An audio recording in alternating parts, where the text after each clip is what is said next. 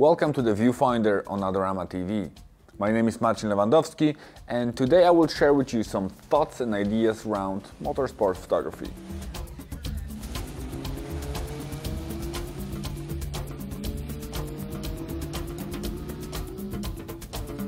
By looking at photographing motorsport from a perspective of someone that spent quite a bit of time at the trackside, it's really worth asking the question, what are you trying to get out of it?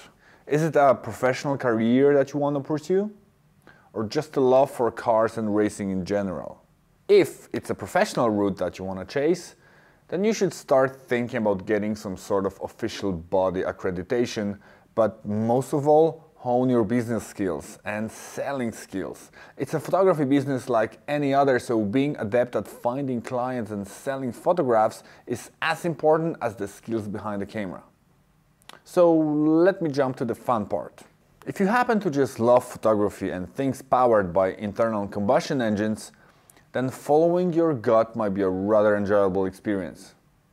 It's true that standing on the side of a corner without a fence and spectators between your camera and the track can offer spectacular perspectives and alternative vantage points, usually without obstructions, but at the same time, it might put your creativity to sleep, especially at the beginning when it can become really overwhelming. You will be restricted to only certain parts of the track, often standing and waiting for hours in most remote parts of it. So let's get to the race day. Whether you have a media pass or not, come early or even very early and have a walk around looking for interesting perspectives. You will have most of the area to yourself.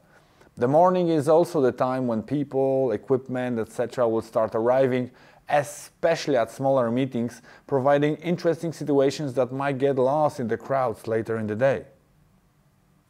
It might be tricky to circle Nordschleife on foot, but if you scale down this thought process to stock cars or even speedway ovals, then finding an alternative perspective can be a fun challenge in itself. Additionally, if you don't thwart creativity by limiting yourself to where the race action takes place, then a whole new world will open. Instead of me trying to explain alternative approaches, have a look at a few of my photographs in this episode, and for example, Trent Parker's 2002 coverage of World Rally Car stages in Australia, or any Martin Parrs photos from F1 races. An additional alternative to race meetings, and very often a starting point, are car meetups. The proverbial kicking tires and chatting might give you interesting leads, and sometimes an extraordinary piece of machinery will show up as well.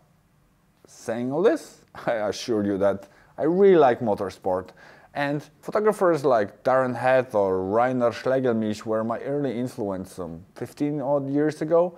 I always liked that motorsport can be presented in a very graphic or even abstract way. Darren Head's usage of high contrast and panning are exemplary. He mastered these very basic techniques almost to the limits and used his skills to photograph a highly photogenic topic.